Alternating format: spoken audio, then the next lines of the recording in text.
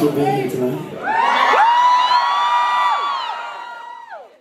I will say, anytime I do a show in North Carolina, it feels a little strange. Not in a bad way, but I just get... I remember, these are kind of... I'm about to say some real shit, bro.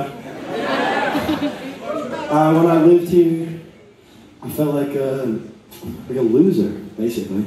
And, doing shit like this doesn't make me not feel like a loser, but sometimes it makes me feel like I've already won, if that makes sense.